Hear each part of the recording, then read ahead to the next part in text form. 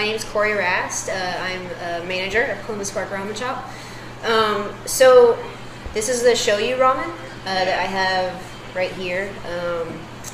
So all these bowls are kind of handcrafted Paul Mowry bowls that we use. He's a local artist, so a lot of time and effort went into these. So what you do whenever you come to the ramen shop before you get the bowl is you'll see the rules outside. So you'll want to sign in. You always want to kind of find the sign-in sheet. Sometimes it's hanging outside, sometimes it's inside. You'll just kind of let us know how many are in your party.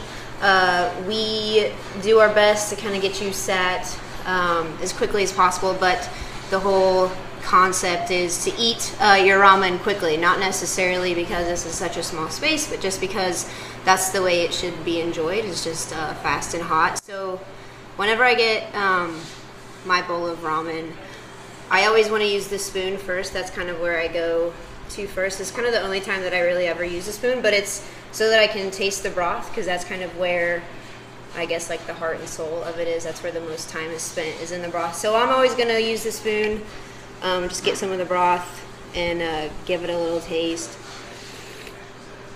And that's where you can kind of see kind of where all the flavors are.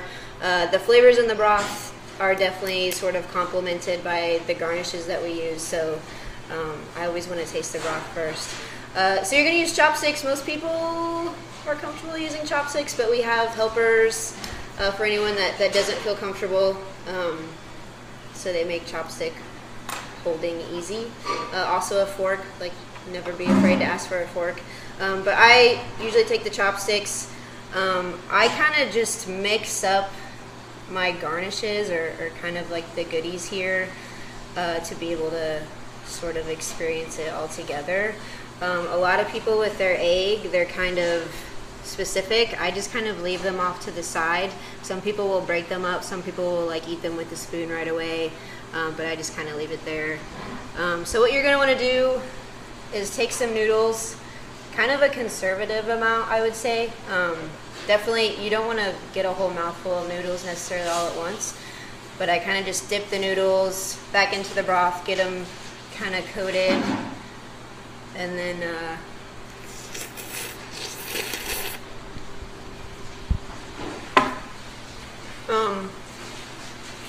I say like a loud, unapologetic slurp, because what you're doing when you slurp is sort of aerating the broth, aerating the noodles. So not only are you helping to cool it off before it gets into your mouth, but you're helping to kind of get a lot of those flavors in the broth alive. So yeah, that's kind of it.